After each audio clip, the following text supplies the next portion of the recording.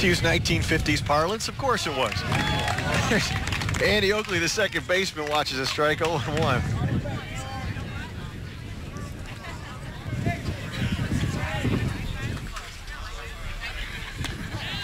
There's a curveball that misses, 1-1. We have yet to talk about the St. Ignatius pitcher, Nick Margevicius.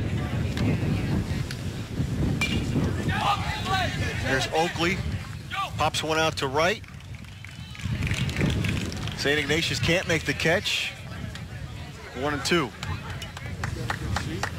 Margevicius is a junior who is 8-0 this year.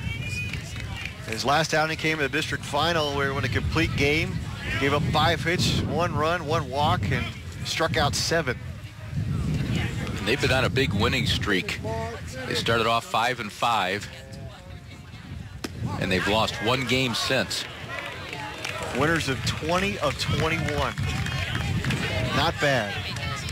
One of those wins over St. John's in the Jesuit tournament. Oakley fouls it off again.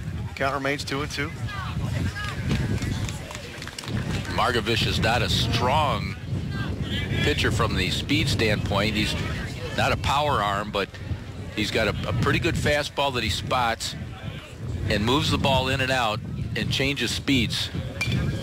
Oakley again pops it up to right field. This time it'll remain fair, but Nick Longo makes the catch. 2 up, 2 down.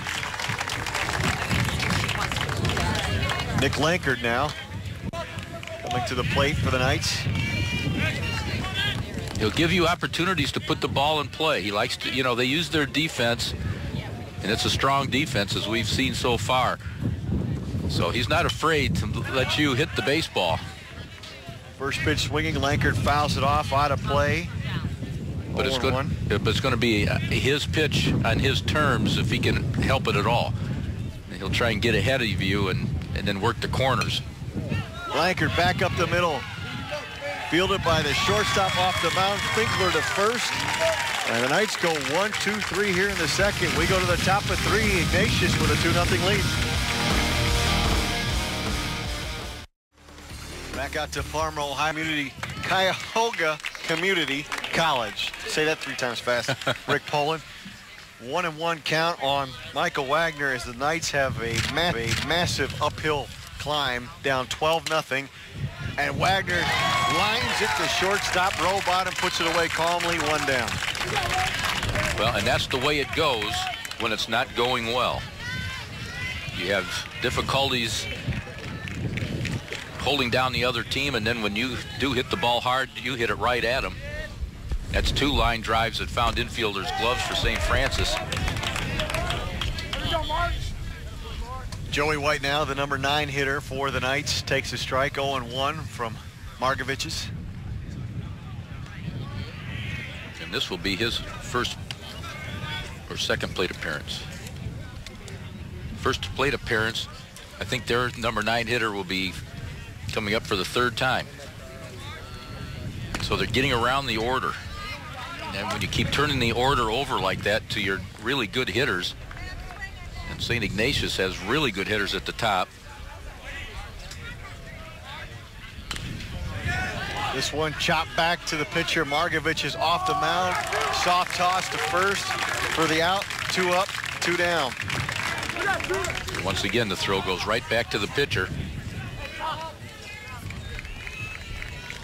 You know what? They came out here today, again, very confidently, and said, we're going to come out here. We're going to get this game over with.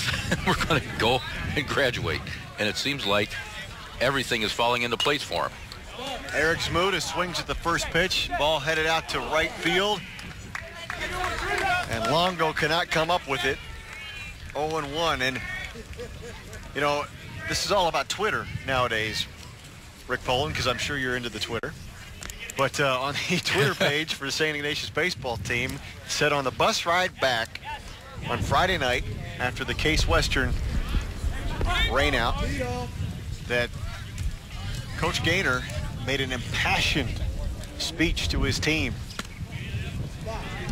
And that maybe set the tone for what's happening today. 1-1 now on Smuda.